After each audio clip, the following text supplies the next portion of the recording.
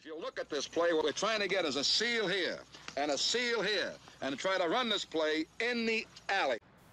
Hey folks, the Red Scourge here, and welcome back to my triple option flexbone series that has been long dormant. Now with College Football Revamped, we've got a bunch of new plays. So today we're going to look at a play that the Revamped team is calling Fake 60 Triple Center Reverse. It's more or less just a reverse or counter off of the standard triple option. So this play is pretty simple. It's read just like the standard triple option. You read the guy with the big R over his head, as you all probably know.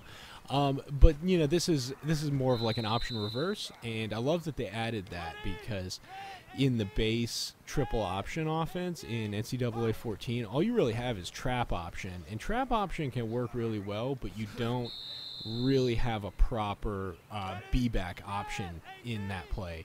The play's a little bit bugged. You can hand it off to him, but I don't think it's really designed that way. So anyways, I'm going to do a little bit of talking over this gameplay because it is a fairly simple play to run.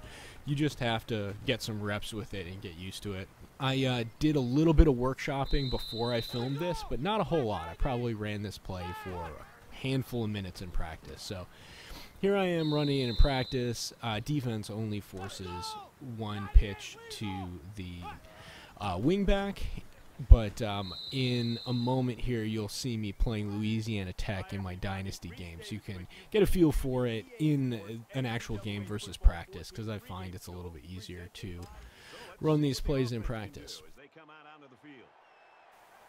So when I was looking into the terminology behind this play, I was kind of wondering why Fake 60 was in the title. I know there's, I think it's 60Z slide or something to that effect, is a run and shoot passing concept that's in a lot of the flexbone formations in this game. From what I understand, a lot of flexbone coaches tend to run some more of the run and shoot passing concepts.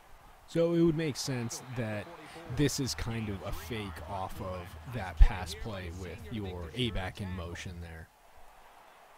So I'm not sure if this will interest anyone else watching the video, but I did a little bit of digging on the run and shoot terminology, because I've seen 60, 50, and also 90 in those passing plays, and I was wondering, what does that refer to, because that's going to refer to a specific part of the play.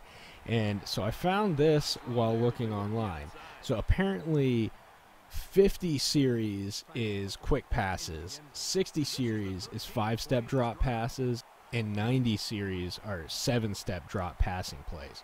Thought that was kind of interesting. I don't know if that'll interest any of y'all. I will put a link in the description to where I found them talking about this.